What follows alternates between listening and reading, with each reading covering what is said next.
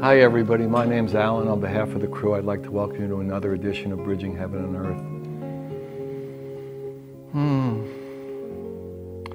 You know, so much lately it just feels like all of us together, with no separation, no barriers, nothing between us, except we have together the opportunity to share love, and we have an opportunity to do something on this planet that, whether it was ever a Garden of Eden back when, we don't know for sure, but we know in our hearts that we can make a Garden of Eden again. You know, when we were setting up here, there were two little children of tonight's guest, and you know, they're young in earth years, and they're so clean and pure and joyous. And then, like all of us were in a certain way. And then we grow up, into separation. We grow up into separate countries and separate religions. These two kids didn't know that. They don't know that. And their purity is what we can experience in any age, in any supposed religion, in any supposed country. And that is our gift, and that is our blessing, and that is our joy, and that is our destiny, and that is our opportunity now, to come together as one. I mean, if you've watched the bridging shows before, and I know most of you have, you know we talk about dedicated to the oneness, dedicated to the experience where there is no separation in any true sense. And the things that seemingly separate us, like countries and religions and heights and weights and ages and sexual preferences and political views, are so small to the reality of our connectedness and our love and our oneness and our souls, that in essence that's the illusion and the delusion of humans on this earth until now. And now is our opportunity to go beyond that, to reach into that within inside that we all have, and to recognize our unconditional love, our oneness, that the Father, the Goddess, and I are one. And when we do that, we can be childlike, we can remain pure, and we can bring children into this world who don't have to experience the devastation and the fear and the pestilence and the war that separation brings. And that is our gift, and that is our opportunity now.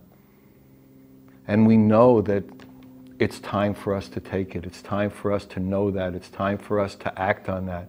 That our time here on earth is to feel love and share it, to reach out over and over, unrelentingly, into that heart of hearts, into that love of loves that we all are. And tonight's guest, that's his calling, that's his destiny, that's his service, that's his play, that's his work. Yuval Ron is an inspirational musician. He's a peace activist. He's an international composer and record producer.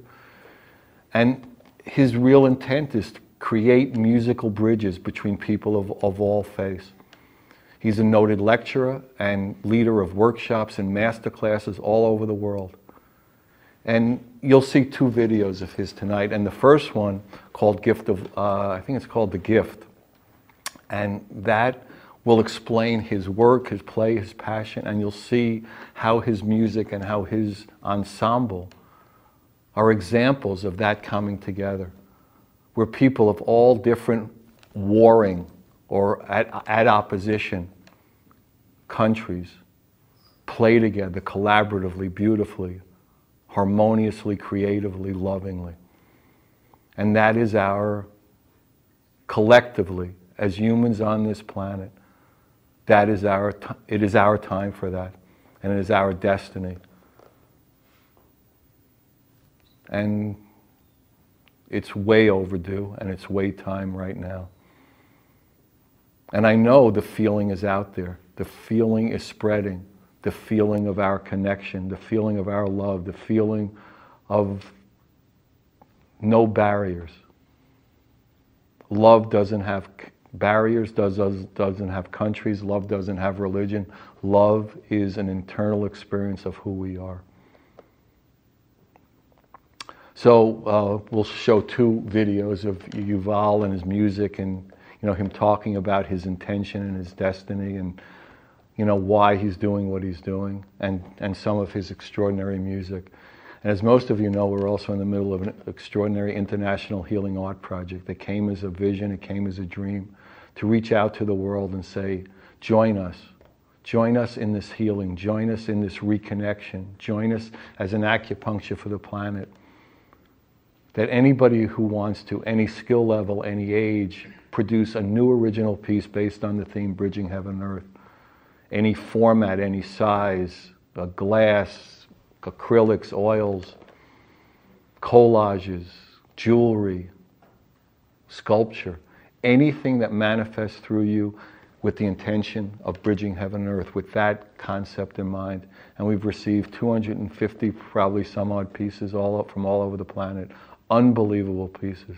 Really, if you ever want to be inspired, go to heaventoearthart.com, heaventoearthart.com, and just flip through each artist page, one after the other, 250 from all over the globe, and see all these different types of manifestations, all these different flowers of the garden. So powerful, so beautiful. Such an intention of love. And tonight we have 2 beautiful pieces from Ariel Ali and John Longbreak. One's a photograph, one is a digital art, and just all different kinds, all different expressions of that connection, of that love, of that intention to be part of a healing, of a creativity, of a collaboration. And that's what we're here to do as a species. So join me in a short meditation, then you'll see the first Yuval video.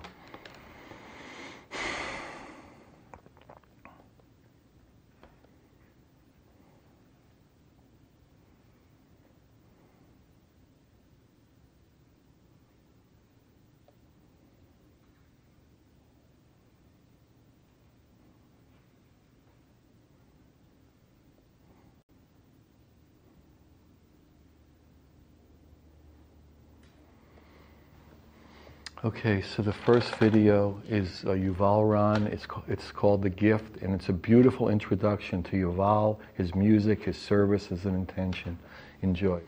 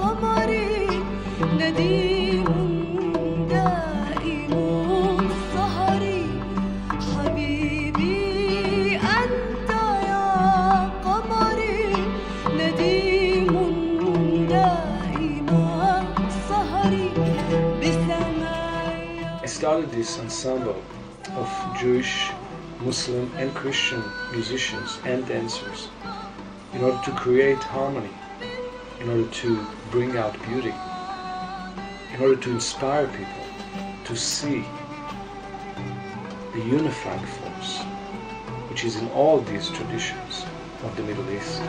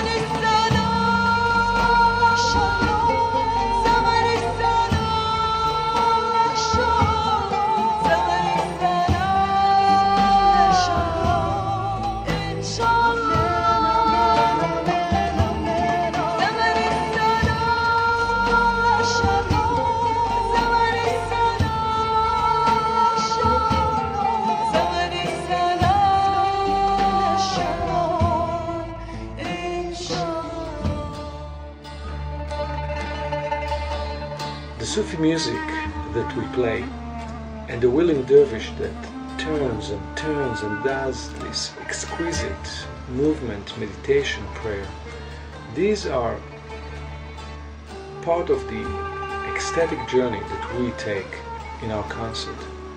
And we do it in order to leave behind the illusion of separation, that feeling that there is us and there is them, and the two are separated one from another. Because in truth, we are all connected. The mystics know it, and now modern science is confirming that we are all dependent on each other. We are all one.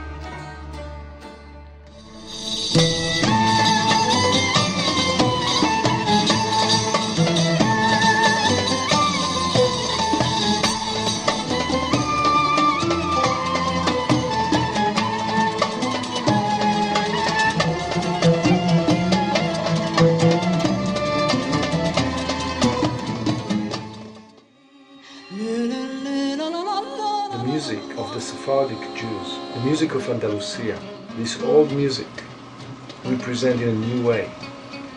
We bring in some flamenco music influences, some orchestral influences, some Moroccan trance influences, and by that we breathe new life and we energize this old beautiful music of the Jews of Spain.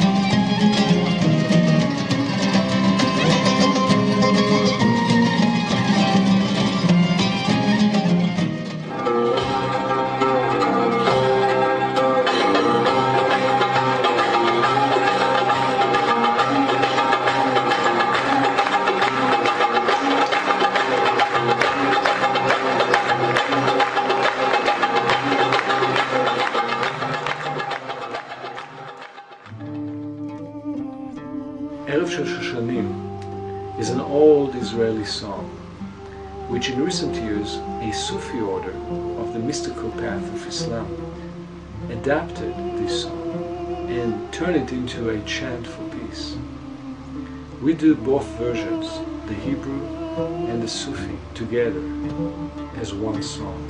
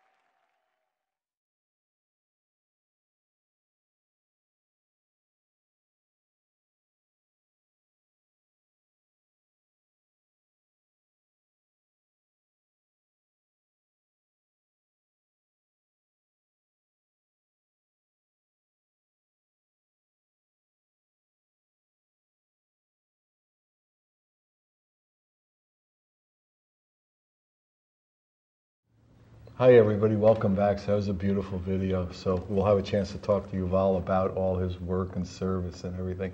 And the incredible piece of art you're seeing in between Yuval and I is by Ariel Ali, Bridging Heaven. It's digital art. He's an extraordinary artist, activist, peace healer from Malibu, California, who does art all over the world. And go to his website, Google ERIALALI, and you'll see just extraordinary art and sensibility and intention. So, Ariel. Okay, so Yuval, great to have you here. Yes, thank you, Alan. It's good to be here. Yeah, you too. So, the audience has already seen the gift, so they have a feel for how and what you're doing. Mm-hmm. But how did you come to really make that connection that you wanted to use music as a bridge between heaven and earth, as it were? It started in 2000, and at the time I was in Los Angeles composing music for films and television, and I had my life set and sought out, and I was happy doing what I do.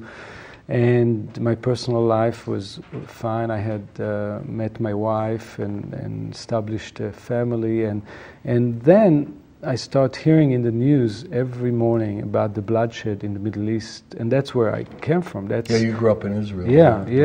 I was born and raised in Israel, and at that time in 2000 there was the second uprising of the Palestinians, and there was bloodshed and riots in the streets in Israel and in Palestine. And every morning I would wake up to hear the news about bloodshed in Israel and Palestine. Both sides, killing each other, and innocent people getting caught in the violence, and it really got to me. It started to bother me and disturb me. Every morning I felt, I wish today I will not hear any news about the Middle East, or about Israel or Palestine. One day, can I have one day without news about violence and bloodshed? And every day it would reoccur, and I start feeling a need to do something about it. And I felt there's nothing I can do. I have no power. I cannot change the policies of what the politicians make and the choices that the politicians take. And I thought, what can I do? What do I know? What is the power that I have as an individual musician, composer? And I thought about all the research that I've done for 20 years. I've researched the sacred music of the three Abrahamic traditions of the Middle East. And I've done it for my own sake as a composer, to enrich myself in order to be able to compose music. And I studied the music of the Jewish people of the Middle East and the Christian people of the Middle East and the Muslim people of the Middle East. And I haven't shared that with the public. I just used it for my own research. And I thought, since I know how similar the sacred music, the prayers are similar, there's similar elements in text, similar roots, right. And the music is similar. And I felt, that is one thing that I could do. If I could bring three musicians from those three traditions on stage to perform these three traditions that now are completely inflamed in the Middle East, if we could show the people that musicians can come together and create harmony on stage, that would be the one thing that I could do, just to counter the violence out in the streets. And we decided to do one concert in 2000 in Santa Monica in California, and it was called Yuval Ron and Friends. It was not the Yuval Ron Ensemble. We didn't know we were going to do this for years. We thought we were going to do just one-time concert.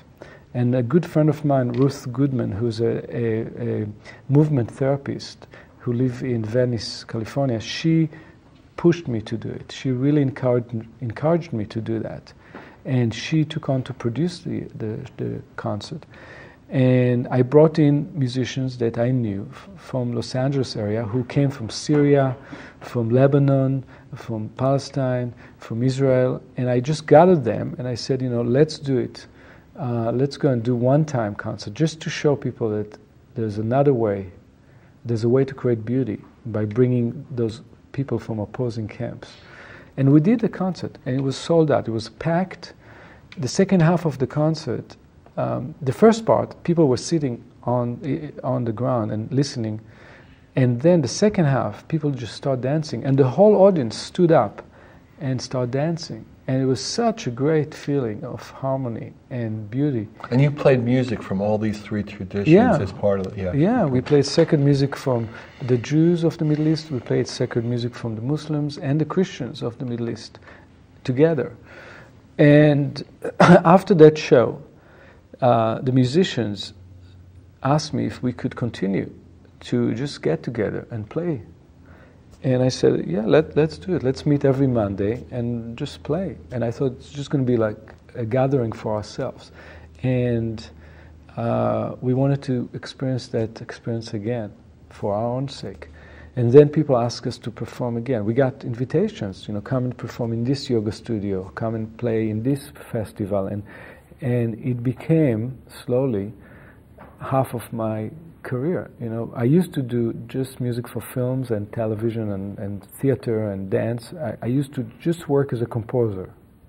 And now this new mission that took over my life became at least 50% of my work, producing albums, performing concerts around the world, teaching, giving many master classes around all over the world, in universities and colleges, in preschools, nurseries, homes, high schools, everywhere, all ages.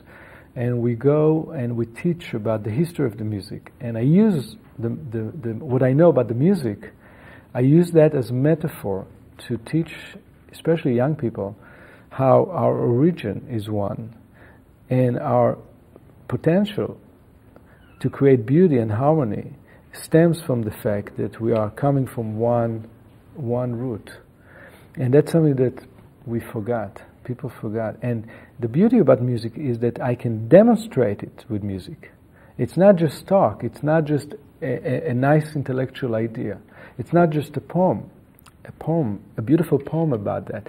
With music, I can demonstrate with sounds how what people pray comes from the same musical building block.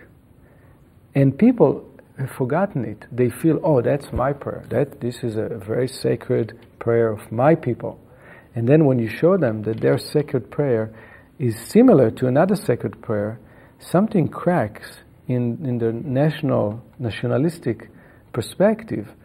And furthermore, when I demonstrate to these communities that what they cherished as a sacred prayer, in some cases, came from the opposing side, from the community across the wall. The melody, 900 years ago, may have came from the other camp and became a sacred prayer of this community, and the people don't even know.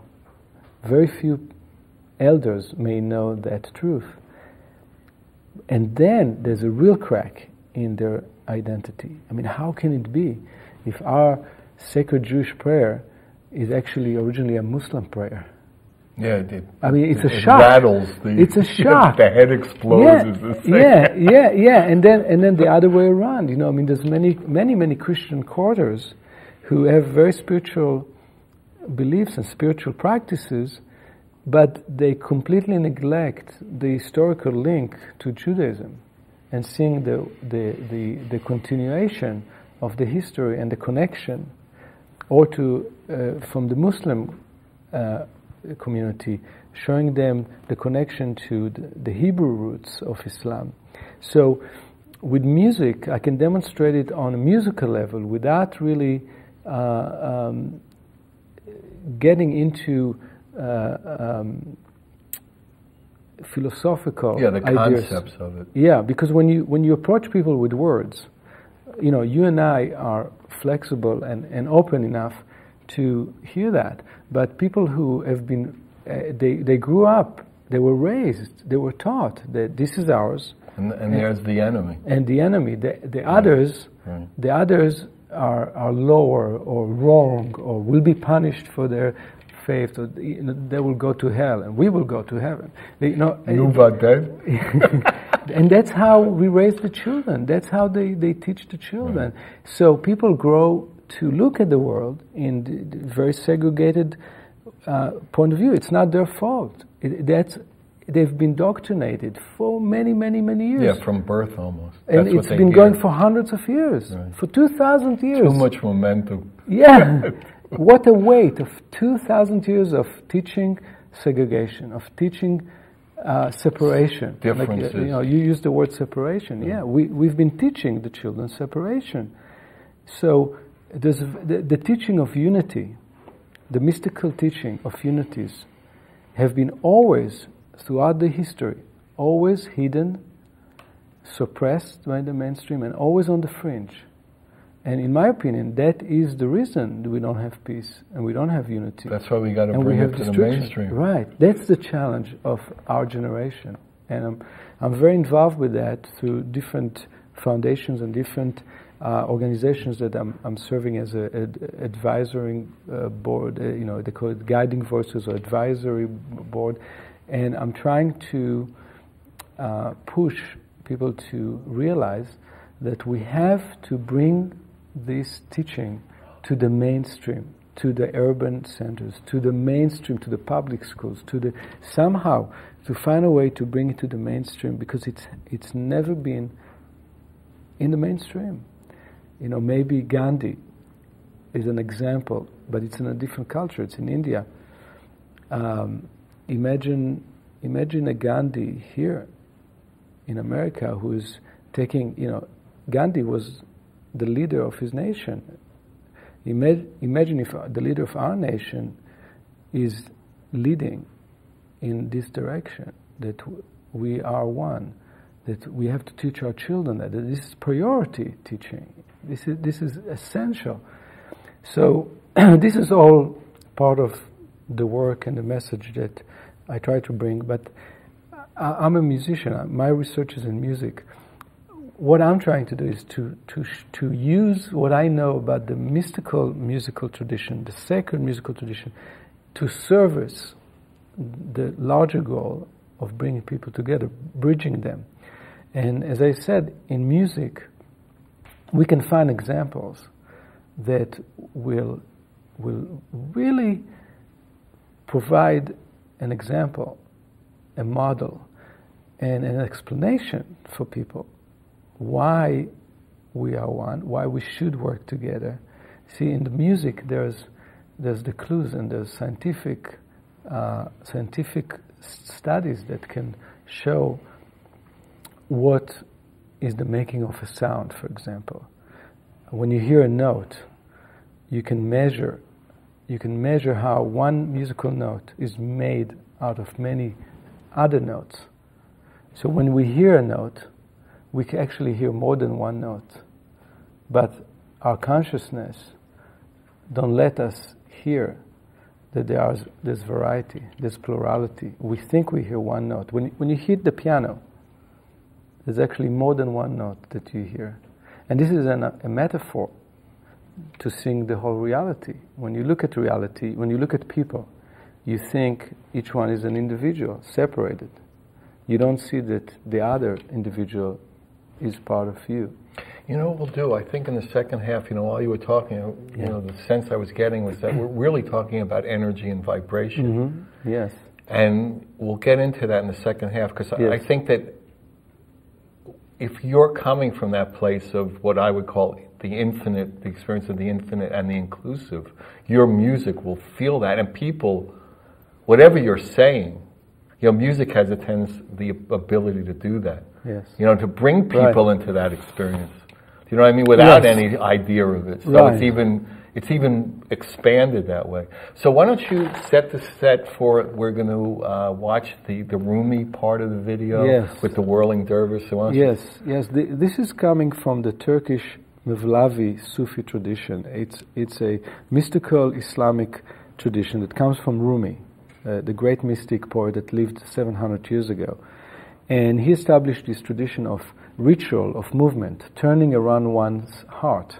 And through that turning, this movement, you meditate and you pray and you try to reach this sensation of oneness of all things through the movement.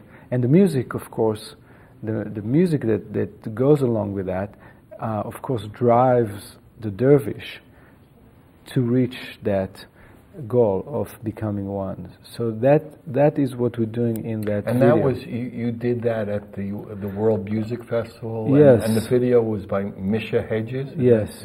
He filmed that in the World Festival of Sacred Music in Los Angeles. It was filmed at the Skirbel Center in 2008.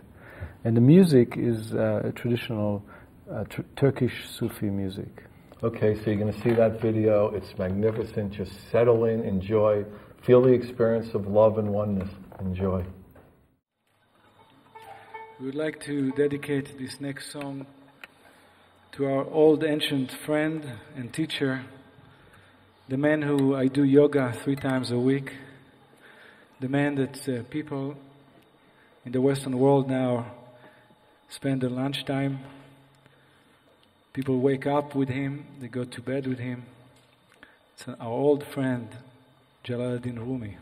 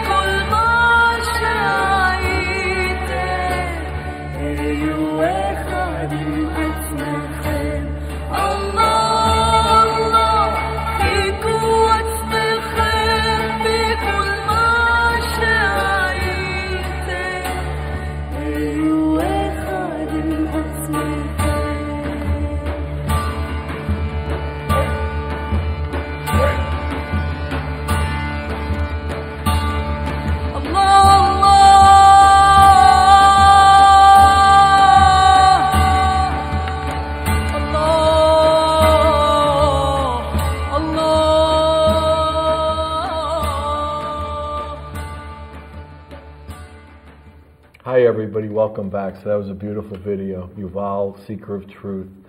And the incredible photograph you see in between Yuval and I is Torch of God.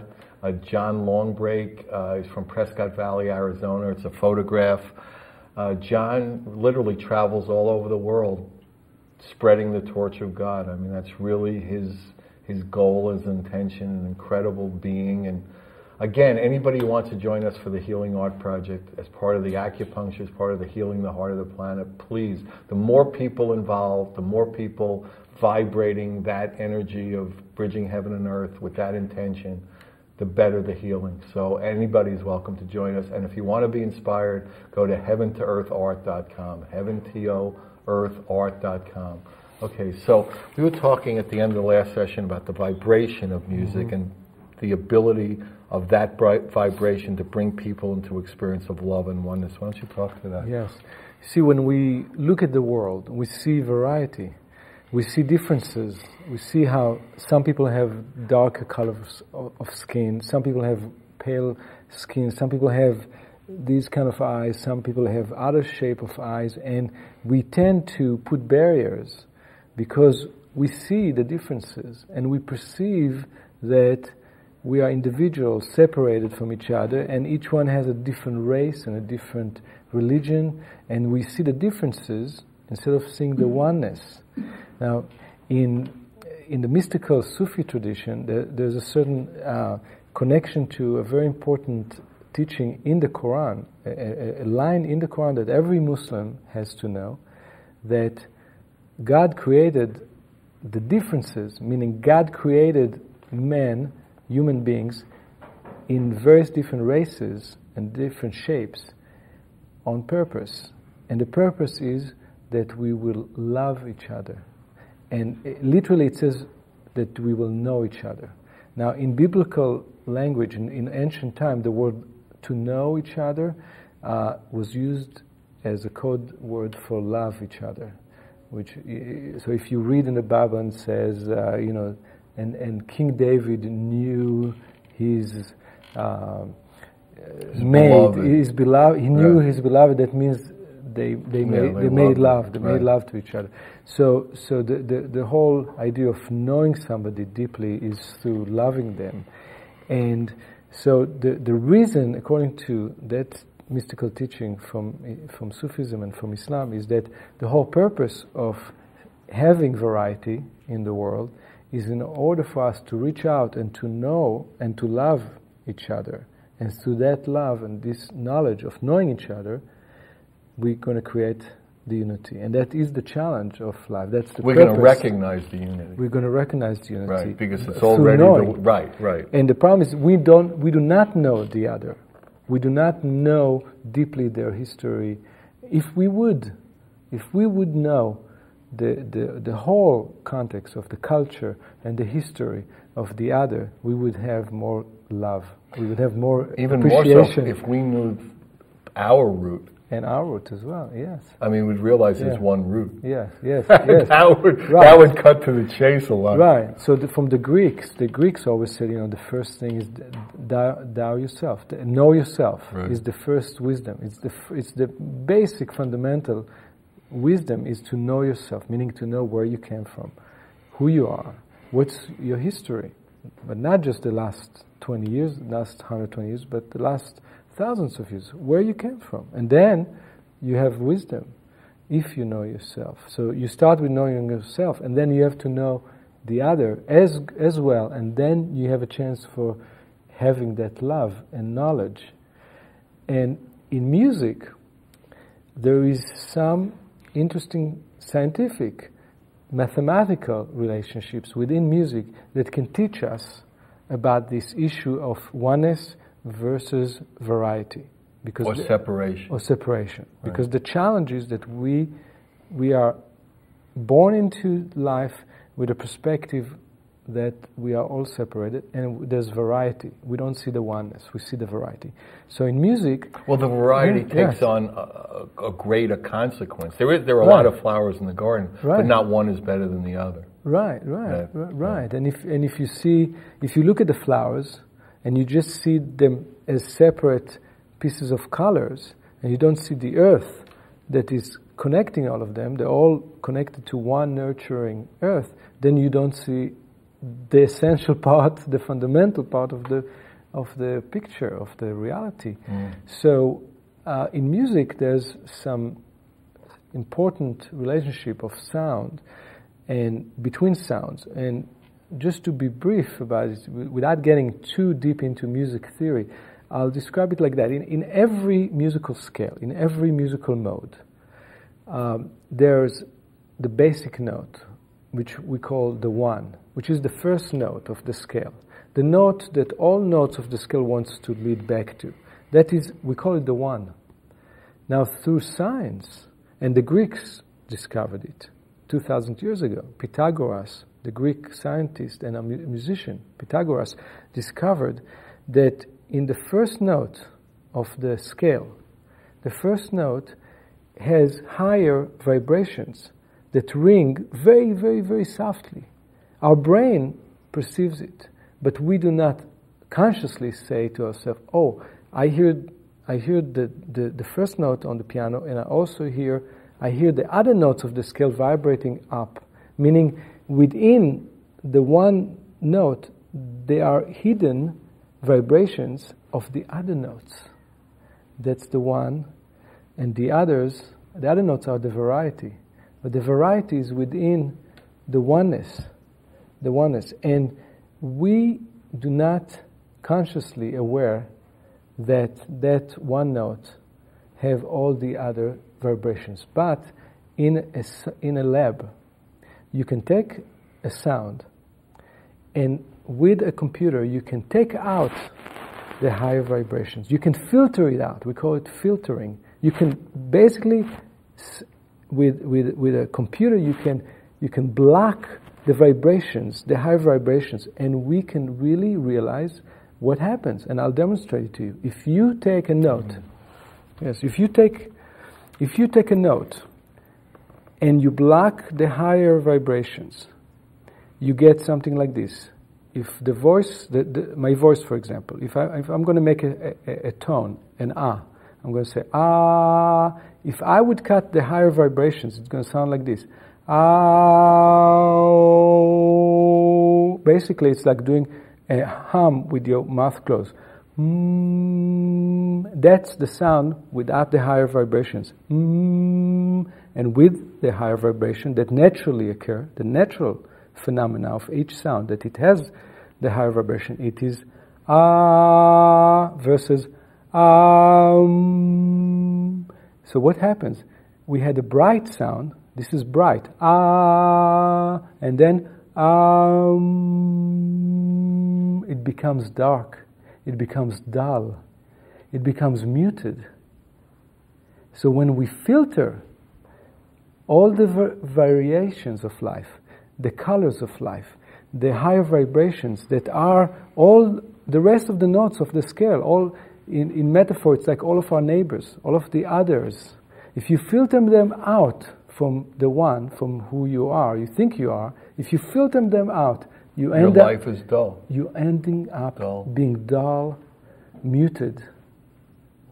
So, and this is scientific tests. I mean, this is science. This is mathematics. You can prove it. You can show it to every kid, every adult. You can show it to them. This is not poetry or philosophical idea. This is real natural phenomena. That if we cut the variety, if we take out the others, we remain muted, dull. So when you're either composing or playing this bridge music, I mean, your intention is to be that bridge. Your intention is to vibrate inclusion, not separation. Your intention is to vibrate the infinite. And when people together, your ensemble, are all coming together to put that, to perpetuate that, to manifest that, that can bring the audience into it, because that's vibrationally, energetically. Why don't you talk about that? Well, it's amazing what's happening in the concerts. I mean, we've been doing it now for 11 years all over the world. We've been in Morocco, in Palestine, in Israel, in Poland, in Korea. I mean, across various different cultural barriers, all over the US, in Mexico, many, many different cultures and many different audiences experienced what we do. And everywhere, the same thing happens. The audience comes into the concert as individuals. And you see that. I mean, you can see people who know each other, who came together, they look at each other and they speak and they smile. And they do not smile and they do not look in the eye of other people who came in to the concert who are others. They don't know them. And people have this separation. They sit there as individuals and they watch the show. And through the concert, through what we do and the music that we do, and the music melts the heart, the music melts the barriers, the music and the stories and the vibrations and the unity that we try to create on stage affect the audience. And the result, at the end of the concert, the audience very often stays in the lobby. People don't want to go home. Right, to the separation again. Exactly, they want to linger. Right. It's amazing. It feels better to feel whole. And theaters don't know what to do. Sometimes they have to really kick people out because people just want to stay. And we always make ourselves available in the lobby to meet the audience. In every concert, no matter how large, we always go to the lobby. We don't stay in the green room, in the changing room. We want to go and meet the audience after the show. And I see strangers now hugging each other, right, laughing, smiling, looking at each other, talking to each other, becoming a community for a very short time, for an hour after the show. And they hate to go home because they go home back to this separation experience, the experience of individuality. And the music and that experience, specific kind of music, specific kind of stories and teaching and poetry, bring them to that experience of unity. And that is the most beautiful thing about it. It's amazing we're coming to the end of the show. But I think people really got to feel for, your service, and that's what's really beautiful. So if you want any information about Yuval, the videos, the art project, Alan, 805-687-2053. 805-687-2053. Good night, we love you, God bless you. Thank you.